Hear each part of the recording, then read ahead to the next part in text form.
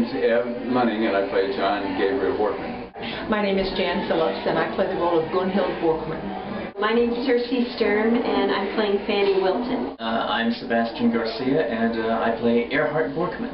Catherine Schroeder, and I'm playing Miss Ella Rentheim, the love interest.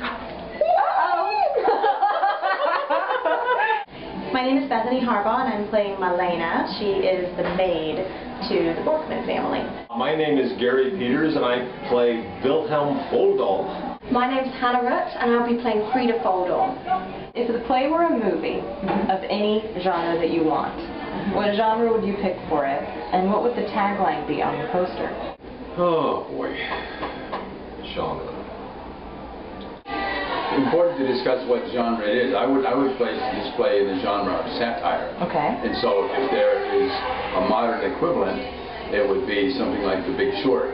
Since it's about the conflict between financial ambition and personal integrity, you could say, selling out love for riches. Okay. I think it would be like a dark comedy. Okay. Because I think there's a lot of comedy in it that people maybe Ibsen and you don't think it is. And what would the tagline be? Yeah.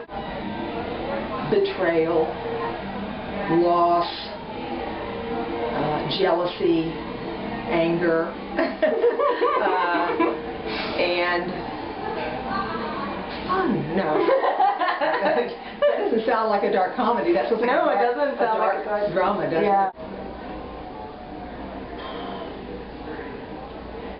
I think film noir would work very well, although I would love to see it done as like a space cowboy adventure. I don't know how that would work. But you would love to see it. I would watch that movie in a heartbeat. What would the tagline be? Malena's Revenge? No, I don't know.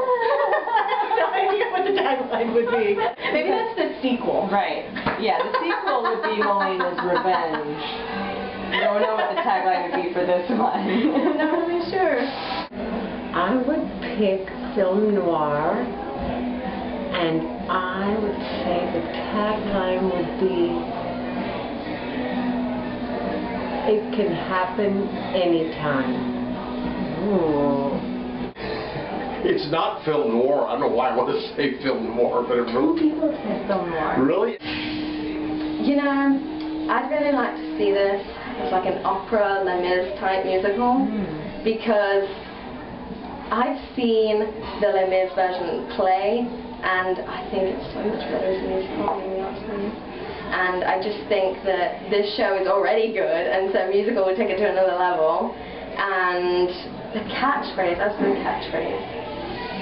I'm thinking something dramatic like the cold of the past or something, because it's very much about how the past affects the present, and I think, especially with the setting, it just reinforces the coldness and the harshness of life that these people have experienced. It could be a musical. I never thought about that. I don't know about Les Mis, but it could be a musical. Do you want to try and think of a tagline or no? Oh, tagline. Dreams can kill. It would be a John Waters comedy, and the catchphrase would be something nasty in Norway. Something nasty in Norway. All right. Well, it would be a drama, and I would say they both love the same man, but only one sister would know his heart. Yay.